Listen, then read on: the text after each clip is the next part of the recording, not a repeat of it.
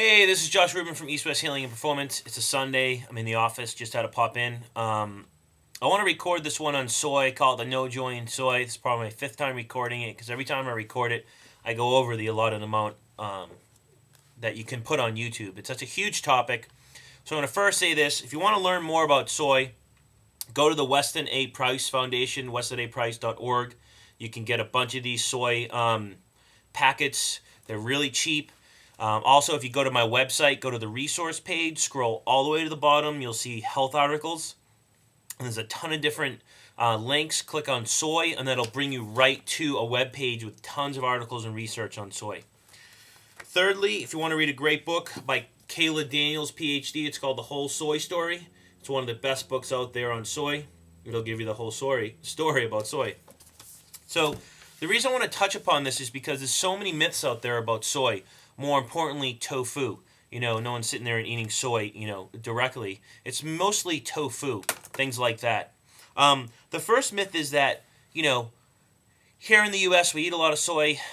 In China they eat a lot of soy and there's not a lot of cancer. And in the U.S. there's tons of cancer and breast cancer and stuff like that. So eating more soy can help fight cancer. Well, if you do the research on that, we can put a whammy on that one, okay? Because if you do the research, it shows that most people in China consume about 10 grams a day, but in Japan they basically consume 60 grams a day. The other thing is they don't show you is that in China there's actually a high incidence of thyroid, pancreatic, liver, and esophageal cancer. So just because they're not getting breast cancer doesn't mean they're not getting cancer. They're getting all these other types of cancers, okay?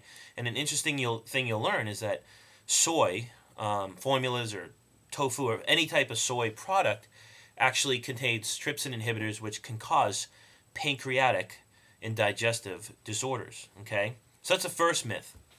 Second is the nutrients. It's fermented. It provides us with tons of nutrients.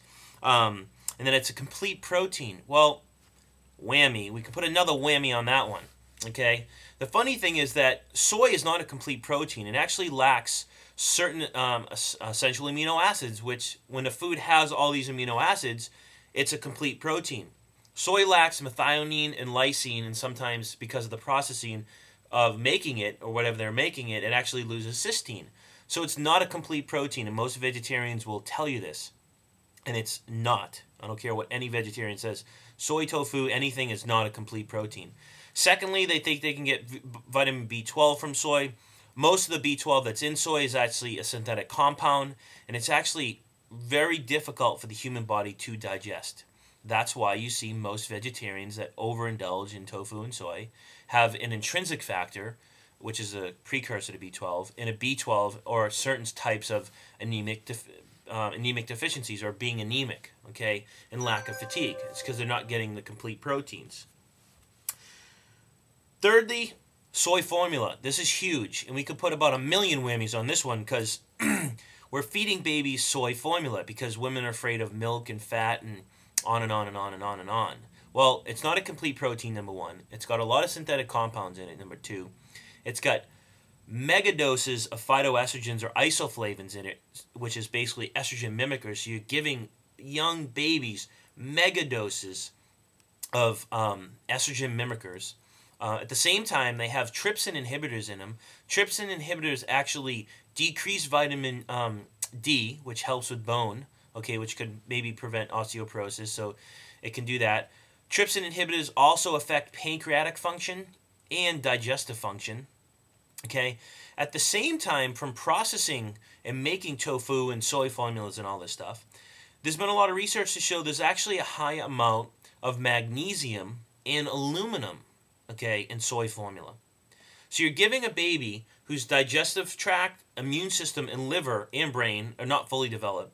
A baby's liver doesn't fully develop till about 6 months, and you're putting toxins in its body, and your baby gets colicky, and you wonder why, okay? Well, if the baby's digestive system and liver are not up to par, and you put toxins in a baby's body, anytime you put a toxin in any human's body, the way the body gets rid of it is with diarrhea. Okay, our bodies speak to us. You don't just get diarrhea because God waved a wand and just said, hey, this guy's going to have diarrhea today. I want him to have a shitty day. No pun intended. But it's you're taking something in that the body doesn't need. Another thing is if you read the book, The Whole Soy Story by Kayla Daniels, she shows that high amounts of magnesium in children at such a young age, when their brain is not developed, it can get through the blood-brain barrier. When their liver is not developed, they can't detoxify it. It builds up and builds up and builds up in the body. And there's been a high correlation with excessive violence, cognitive dysfunction, and ADHD in young children. And one of the reasons, not the only reason, is because of these high amounts of magnesium. Okay? So if you're feeding your child soy formula, you might want to do the research to figure out why, okay, and maybe figure out a better alternative. Okay, my alternative that I recommend my clients, which works well, is raw milk, raw cream, infant cod liver oil, coconut oil, and infant acidophilus. And sometimes if you can get raw colostrum, which is even better, because that's what you give a baby is colostrum. So they need that cholesterol. Okay, they need that fat. Fat from the breast milk helps a baby's digestive system, nervous system, and brain develop. Fat is a precursor, and it literally insulates their systems and helps it develop. Where soy has no fat in it, has no cholesterol, okay? So there's a lot of issues with that, and that's another myth, that it's beneficial for the baby. Another myth around soy formulas is that, or it's not a myth, is that it's been shown that when young babies or young women ingest soy formula, they drink soy milk from Starbucks in their coffees, the soy, because of all these megadoses of isoflavones and the phytoestrogens, actually cause an increase in puberty at a young age. They see women getting breast development at a young age and getting their cycle at a young age. And there's actually, she talks about in her book, Kayla Daniels, she was working with a client who, a young girl, actually got her cycle at 10 years old. Okay? And they're showing in men that when young boys are given these formulas, that it actually inhibits puberty. So they're getting puberty at an older age, okay? And it's causing breast development, because when boys go through puberty, they have estrogen buds in their nipples. So it causes breast development. And it causes the testes to not drop, to release that surge of testosterone, so they go through puberty. So it actually causes a reverse in men, okay? Another thing you're seeing is that soy, tofu, soy formula, anything you can think of, they contain what's called a goitrogen. Soy goitrogens block T4 to T3 conversion, which they're neuroendocrine inhibitors, okay? So when you affect the thyroid, you essentially create a false hypothyroidism. And when you have a false hypothyroidism, you affect the adrenal glands, which in turn affects the female hormones or male hormones, okay? So it decreases them and it slows down the metabolism of the body. It slows everything down.